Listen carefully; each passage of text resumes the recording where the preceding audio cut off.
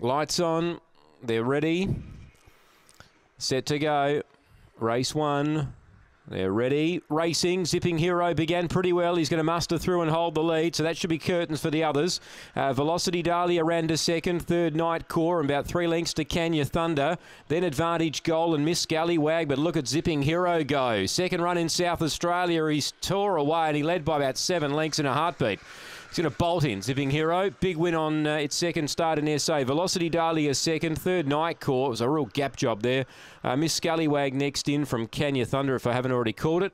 And it was back to the rear. The time looks to be good. It's around the 19:30 mark on the first. So that's quick. First, second look here at this track and distance for Zipping Hero. Has bettered his previous time. 19:32 for the $1.04 favourite. Number 1, Zipping Hero, never ever in doubt. Number 2, second, Velocity Dahlia. And number 4, third, Night Core. It's 1, 2, 4 and 9 does get fourth, Kenya Thunder. 1, 2, 4 and 9. The time is 19:32, so we'll be hearing more of him, I'm sure, Zipping Hero, as he puts another win on the board. The margins here, we went for 7. It's a bit more than that. 8 1/4 by 1. 8 1/4 by 1 length here after race number 1. Tim Aloisi, the winning trainer. 1, 2, 4 and 9 are in the frame. Race 2's up next. It's the semi-final of the Breeders' Prelude. And that's coming up.